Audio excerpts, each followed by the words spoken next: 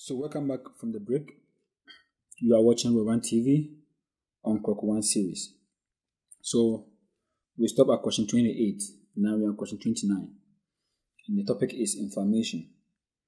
Inflammation is just a protective response to get rid of agents causing cell injury or consequences of such injury. What is an exudate? An exudate is any fluid filters from the circulatory system into lesions or areas of inflammation. So to the question. A man complains of itching and redness in the buccal area that appeared after shaving. Vesicles filled with transparent fluid are observed on the hyperemic buccal area. What kind of fluid is in the vessels? Already know what an exudate is. So, morphologically, I'll give you the types of exudate that we have. We have one, serous. A serous exudate is when the fluid exudate resembles the serum, or is watery, or is clear. In other words, it is transparent. Fibrinous exudate. It is when there is fibrin content of the fluid exudate and can be crupous or diphtheric. Crupous or diphtheric. Purulent exudate or suppurative exudate. It is when there is formation of pus in infection with pyogenic bacteria. We also have hemorrhagic kind of exudate. This is when there is vascular damage. Then we have catarrhal. That is when the surface of epithelium in case of inflammation produces increased amount of mucus. Alright. So, what kind of exudate are we talking about in this area? But before that, let me just explain what a transudate is. A transudate is an extravascular fluid with low protein and a low specific gravity. It has no nucleated cell count, and the primary cell types are macrophages, lymphocytes, and mesothelial cells. So, with a description of all these things, the correct answer is serous exudate. Serous exudate, because it is clear, it's a transparent fluid. Are observed. So, answer is E. 30. Autopsy of a man who had died of crupus pneumonia, that's a clue, crupus pneumonia, has shown opaque fluid in the pleural cavity. There was also a membrane of gray content on the visceral pleura. What kind of inflammation has developed on the pleura? Of course, fibrinous. So the exudate in fibrinous can be what? Crupus or what? Diphtheric. But this is fibrinous. So, answer is B. 31.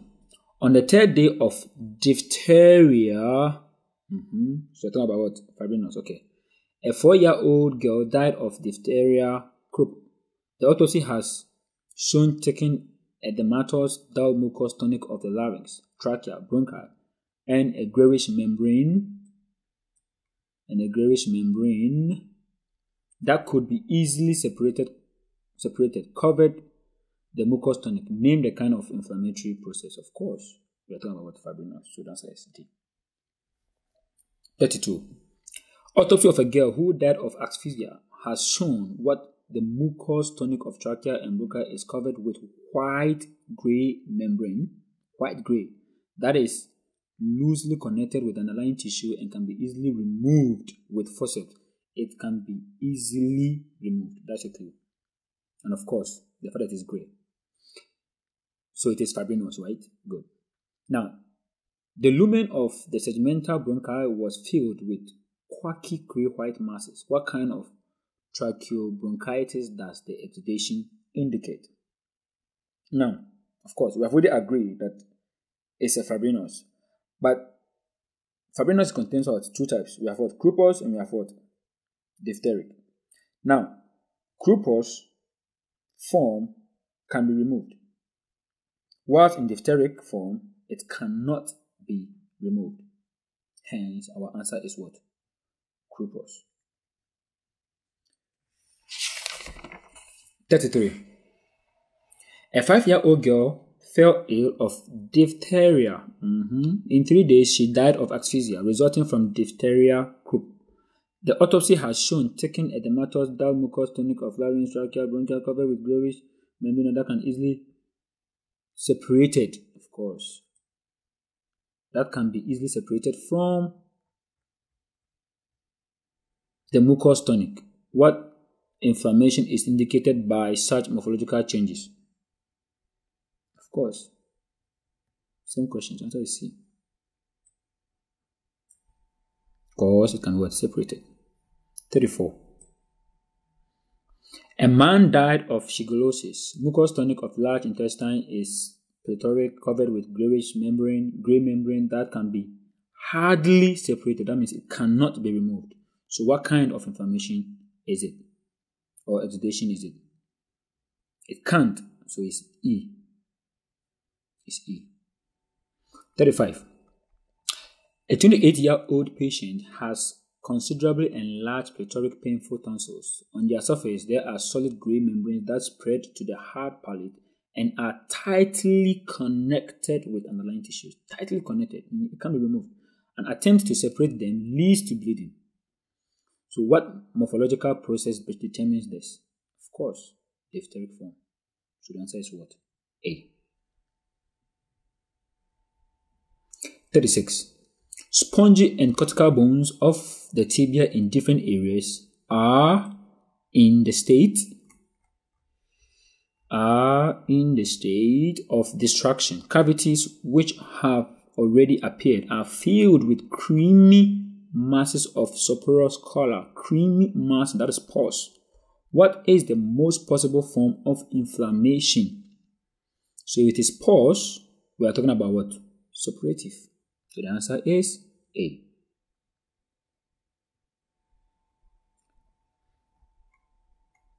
37. Autopsy of a 47-year-old man who died of pulmonary heart failure has shown a cavity filled with pus in the left lung. The wall is scapuloid, uneven, presented by pulmonary tissue. Diagnose the guy. They say it's what? Pus. So what do you think? Now, definitely there's an abscess of acute form because the necrotic mass is central, but in chronic it has both internal pyogenic membrane, medium granulation tissue, and external, that's fibrous tissue membrane. So your answer is D. And don't forget, it's D. Now these ones, no relation, but correct answer is D. It can be chronic. 38. After an operative intervention of a patient, that's burn disease, under the condition of severe organism reactivity decrease, a sepsis advance led to death. Sepsis advance, sepsis is your guy.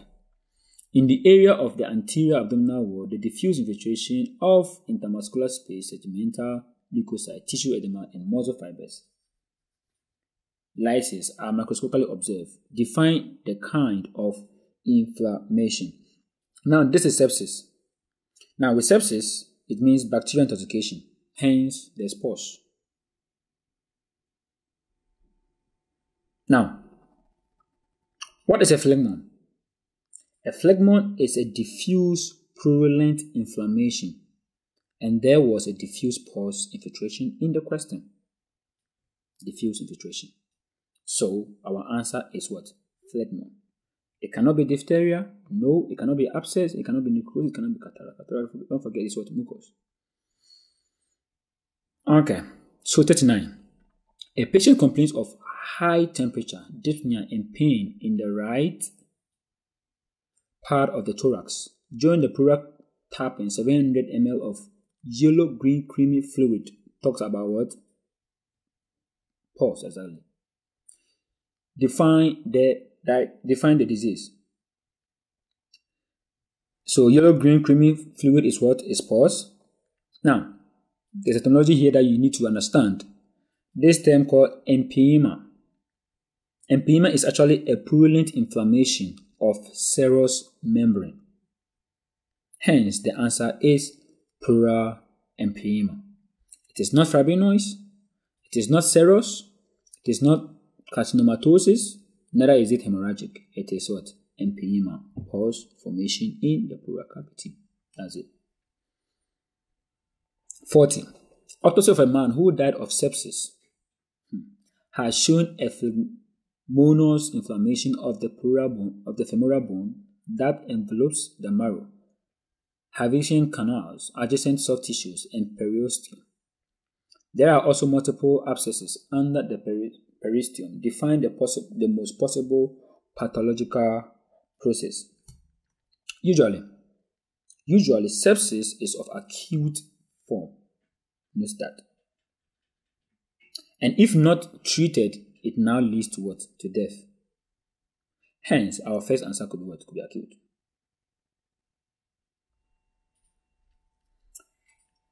And why it cannot be chronic hematogenous osteomyelitis is because of sepsis. So our answer is acute hematogenous osteomyelitis. Osteoporosis simply means bone loss, which becomes weak and can even break when it falls. So our answer is acute hematogenous osteomyelitis. Right, so let's go to 41. We're dealing with what? Proliferative inflammation. That is when there's what? Regeneration and the thing is coming to heal. 41. During the ultrastructural examination of biopsy material, there was detected an increased amount of lysosomes. You see, ultrastructure meaning what? Organelles. So lysosomes in the cytoplasm of macrophage that forms the inflammatory what? Inflammation. This is evidence of course, phagocytosis what? Activation. Don't forget, lysosomes do what? They digest or they destroy. And if a lot of them are found in the macrophages, it means phagocytosis has been what? Activated. So the answer is A. 42. During the histological examination of a 24-year-old patient's skin, biopsy material, there was detected a caseous necrosis surrounded by lymphocyte infiltration. You see, lymphocyte infiltration with single giant cells, connecting tissue enlargement, endovasculitis. What kind of pathological process is it? Now, giant cells are always of chronic granulomatous what? Inflammation. Chronic granulomatous what? Inflammations. So our answer is A. Productive granulomatous inflammation. Now, example of this granulomatous inflammation or giant cells specifically include Langerhans giant cells, which are arranged at the periphery like horseshoe ring. We also have foreign body giant cells, which are usually central. So just take note for your information. Now, autopsy of a dead 60-year-old man has shown a great number of white nodules of corn size in his lungs and liver. Microscopically, there were detected many granulomas, giant cells, with a focus of necrosis in the middle.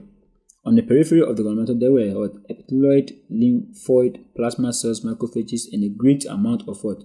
Langerhans cells, which dominates in infiltrate. What granulomatous is it? I've already explained to you that this is an example of what? Giant cell. So your answer is E.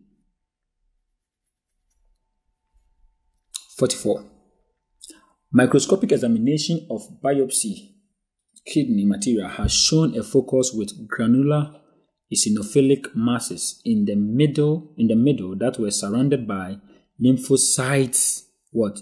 Infiltrate, epithelioid cells, and single perigraph Langerhans cells. What pathological process is it? I've already explained to you. If you see giant cells, don't think much. Go for what? Granulomatous what? Inflammation. So answer is A. 44 is A.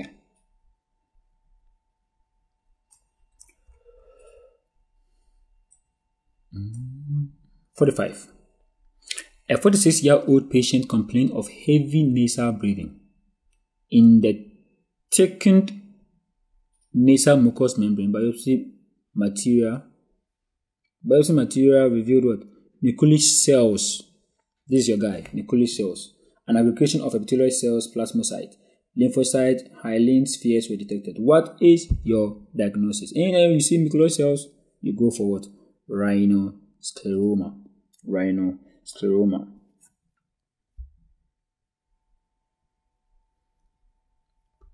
Rhinoscleroma, for those who care to know, is just a chronic granulomatous condition of the nose and other structures of the upper respiratory tract. The rest, you can just Google it yourself, or you go through the material and you see explanation to almost all of them. 46.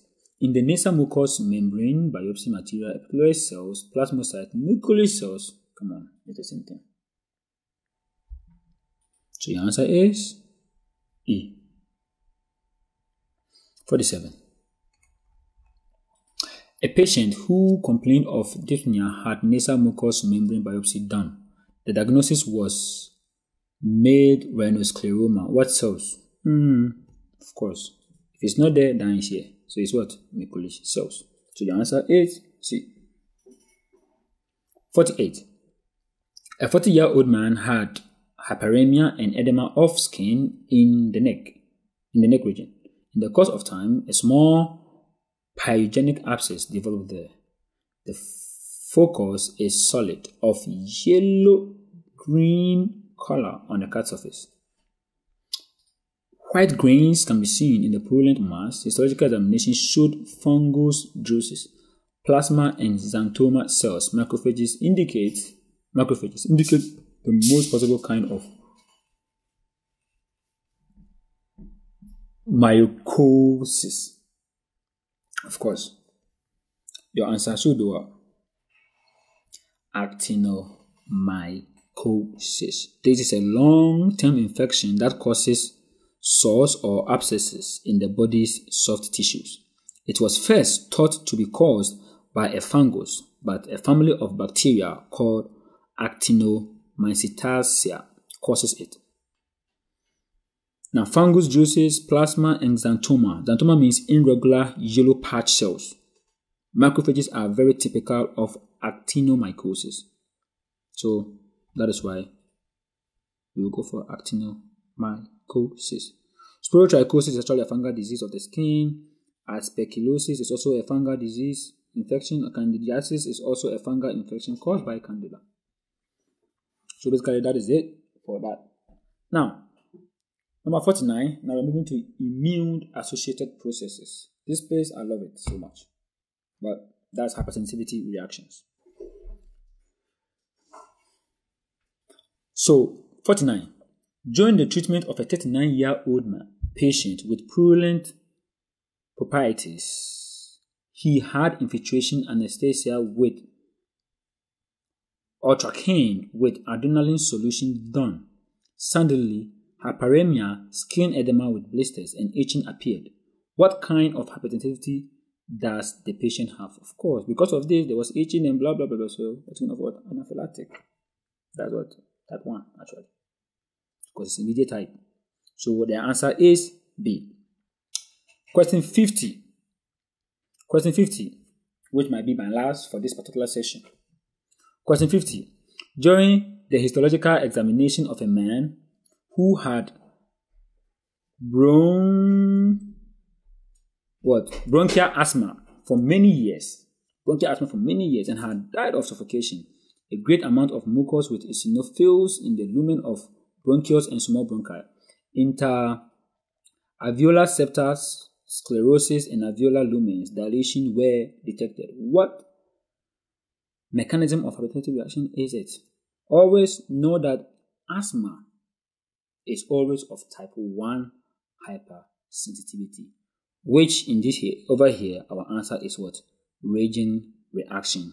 Another term for type 1 hypersensitivity. So your answer is A. So guys, if you have still not subscribed to our channel, kindly do so. Recommend to others. Let them get it. The earlier you prepare, the better. Don't wait for it's too late. Enjoy. Bye for now.